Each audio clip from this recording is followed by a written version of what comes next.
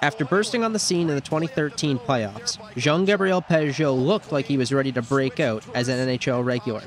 While he did bounce around the minors in the following years, he's now cemented his status as a key piece of the Sens in this, his first full season in the NHL. Looking back on his travels between Ottawa and Binghamton, he credits his AHL coaches for helping him focus on his goal of making the next level. It's not always easy when you're getting down. It's hard on your confidence, but when I was getting down, Luke Richardson and Steve Sterling were helping me a lot to keep focusing on my job and working hard.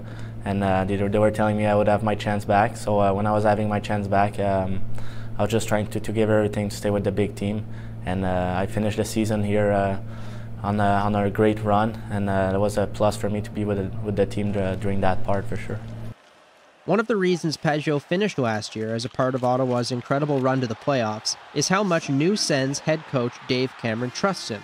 The Sens pivot has seen an increase in ice time since Cameron was hired last December, and says his coach has helped him and the team push themselves every day. Just bring the maximum of me.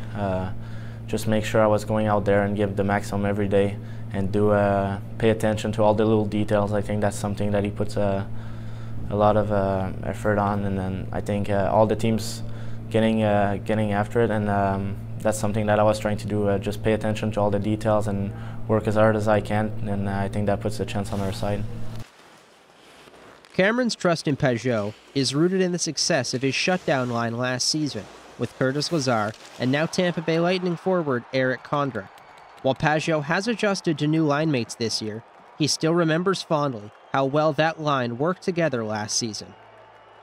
I think we had a good chemistry, not only on the ice, but off the ice with Condra and Lazar. We're three good friends, so it helps a lot when you go back on the ice and you know where the player's going to be. And even if I'm French, the communication was not too hard, and we played all the same way. Pageau has carved out a niche as a defensive specialist in the NHL, but he averaged a point a game playing junior in the QMJHL before turning pro. Although his role in Ottawa is different than his high-scoring junior days, he takes pride in playing important minutes as a valuable shutdown guy. It's a role that I like to play. Just be hard and do all the little details, finish my all the plays, and work really hard. And I have some time on the PK too, penalty killing, and that's something that I'm proud of, killing penalties. I mean, and it's something different than when I was younger, but. To play in the NHL, I'll do whatever role that it takes to play here, and I'm very happy to do it here. As a local product from Gatineau who grew up on the Quebec side of the river, many would expect Pageau grew up a rival Habs fan. But the 23-year-old instead grew up as a Red Wings fan during Detroit's late 90s to early 2000s dominance.